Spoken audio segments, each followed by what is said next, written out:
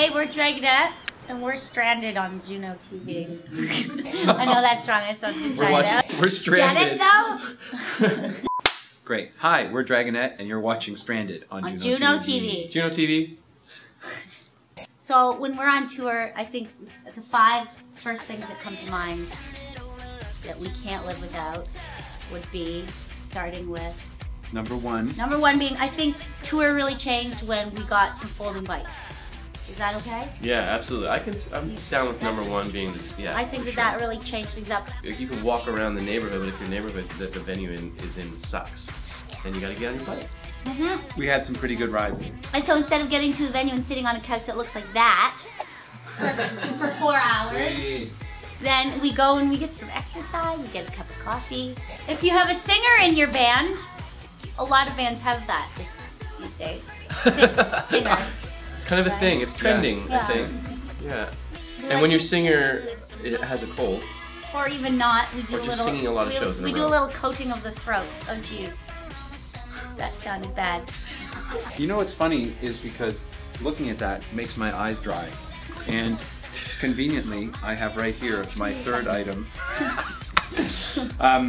If you sit in airplanes for a long time, sometimes you find that your eyes get dry, or sometimes even in a tour bus, or sometimes when you've cried all day because you just want to go home and your eyes are dry. You can get this stuff this is better than anything else because you don't actually put it on your eye, you put it on your eyelid and it goes through your eyelid. And I can hold it up really close just so that I can prove that it says, like, spray on the applied to eyelid. Closed eyelid. So I'm going to do it right now. Prove it, Hold it down. So are we all going to do it, or is it just nope, me? that's just you, man. I'm scared of that. Okay, You're flying solo on this one, dude. My God, I can feel it working already. Wow, you look very moist. And I smell very chemical. At least 5 years younger? 3 days younger. Oh, okay, cool. I have another thing. Wait, you're how many is that? That's 3. You get 2 because you're the lead singer. I have 2 more, so. Okay, well. I don't know. You get 3 because you're the lead singer. Anyways, I like something to cover, if you're traveling, whether it's on a plane or in a bus or in a van, you need something to block out really annoying people that you're traveling with. Your band. I find. And earplugs are good. Joel does the earplugs. I use the earplugs. Then I don't have to listen to these 2 bicker all the time. But I like to use a glass of wine. I like to visually block them out as well as orally. So I travel with a scarf or a hood, but then I combined the 2 and I have now a scarfy hood. Which you invented and made. I do this on tour. This should be ideally longer to really visually get rid of what's around you.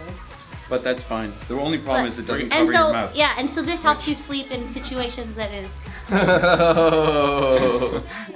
Anyway, so always something to wrap around your head. I just realized we have to edit number 1 on the list, which is not the bike. It is our fabulous friend. We made Neil come. Here, you gotta come in. Yeah.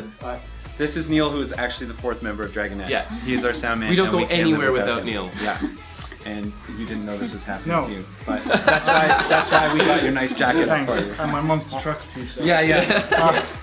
Yeah. Neil has played every single Dragonette show with us since the dawn of time. He's our American Express, and we don't leave home without him. Yeah. Would you like some tea, sir? No, I'm fine. Are you sure? But you're British. But you're British, and Martina made 2 cups. So there you go. 5 things, including 1 live human, that Dragonette can't live without. Even on a desert island, because Neil knows how to build a mean fire.